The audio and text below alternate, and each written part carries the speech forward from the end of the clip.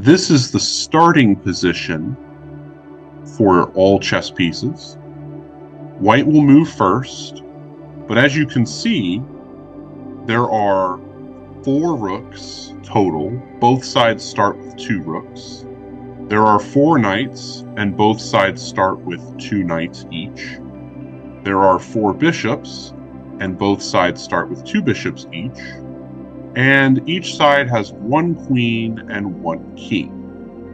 And what is most obvious is each side starts with 8 pawns, because pawns are the most numerous piece in chess. As you know, this is the starting position for both sides. Every piece has a beginning spot, and every chess game begins in the same way. But there are a couple of terms that are very important to understand about the chessboard, so that when we refer to different parts of the board, you will understand what we're talking about. The first part is the king side. So every green circle represents a part of the board that is on the king side. And the reason we call it the king side is it is the side of the board that the king starts on for both sides.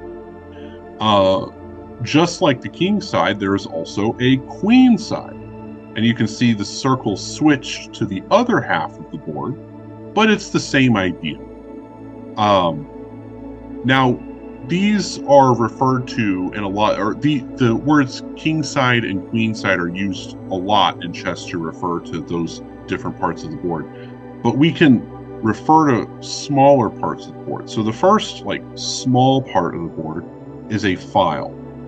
Files in chess go up and down, whereas ranks go left and right, or back and forth. When you move pieces in this direction, this is called diagonal.